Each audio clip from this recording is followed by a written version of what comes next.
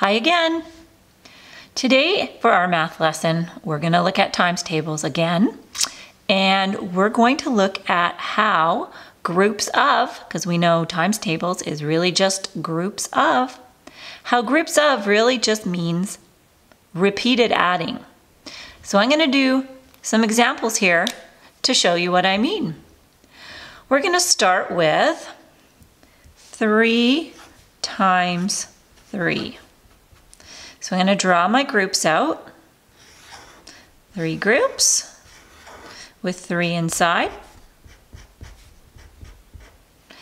And as I mentioned, it's like repeated adding.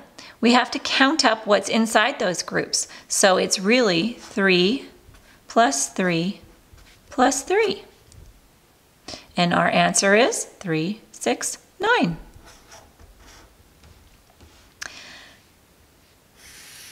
Next example. How can we think of another times table as repeated adding? Let's try 4 times 2. Okay, so we draw 4 groups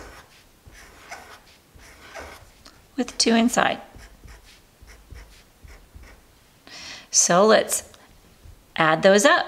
2 plus 2 plus 2 plus 2. 4 times 2 is 2, 4, 6, 8.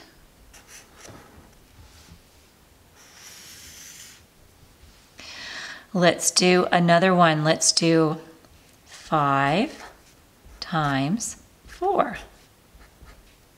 So let's do 5 groups.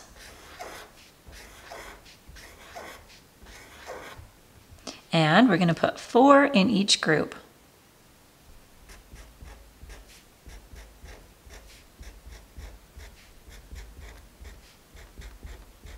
And now we have to add that up. 4 plus 4 plus 4 plus 4 plus 4.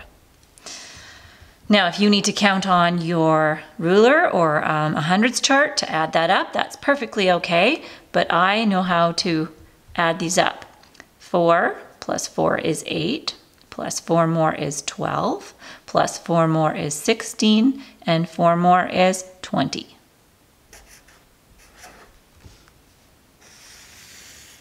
Okay, let's do an example of 2 times 6. So I draw my 2 groups, and I put 6 in each.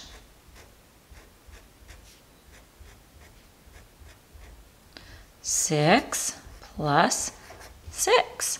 Remember how we were talking in an earlier lesson how the 2 times tables is like adding doubles or counting by 2s? There you go. You can see that there in the example. So 6 plus 6, 2 groups of 6 is 12. We'll do one more example. How about we do 7 times 1. So we do 7 groups, and we put 1 in each.